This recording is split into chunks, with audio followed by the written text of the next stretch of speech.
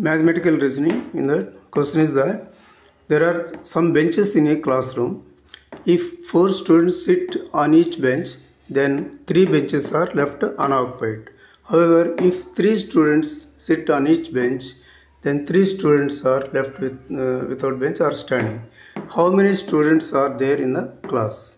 So here, classroom, students and benches. Students and benches you have given in 2 statements. One statement that 4 students sit on each bench, that 3 benches are left over.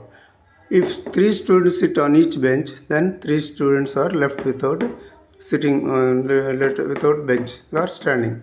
So you have to find what are the number of students in the class. So for that, the solution is that let there be x students in the class. So when 4 students sit on each bench, the number of benches equal to x by 4 plus 3. Here, when 4 students sit on each bench, 3 benches are left over. So x by 4 plus 3. That is the one statement.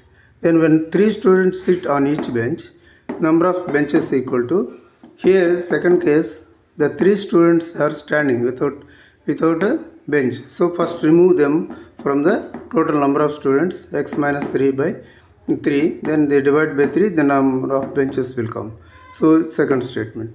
This, in both the cases, the number of benches are being equal, so we will make the statements equal, or here the equations equal.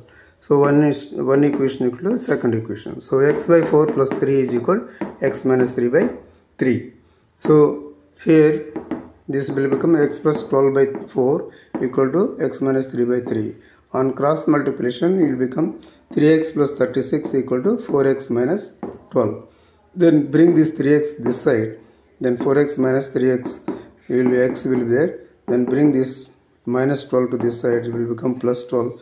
36 plus 12 is 48. So x is equal to 48. Hence the number of, what is x is? It is the number of students in the class. So hence the number of students in the classroom is equal to 48. Okay.